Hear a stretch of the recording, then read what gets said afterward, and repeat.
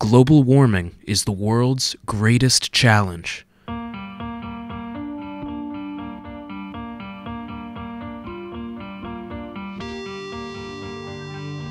Similar to the generation that confronted the challenges of World War II, our generation has a responsibility to mobilize individuals and organizations in the fight against climate change.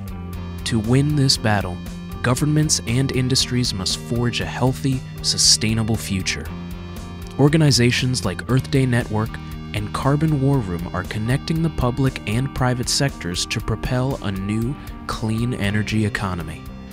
Governments can set the framework, but in the end it's business that have got to get their own houses in order, hopefully without affecting their bottom line.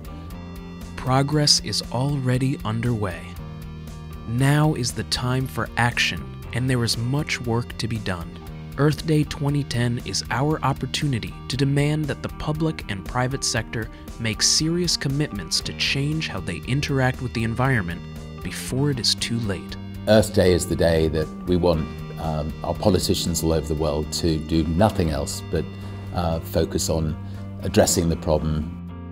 Politicians need to set a framework. We hope that targets will be set for the airline industry, targets will be set for the shipping industry, targets will be set, and if the industries don't meet those targets, it'll then cost them money, and hopefully that money will then go to the rainforests and go to be invested in technological innovations to try to deal with the problem. So join the fight.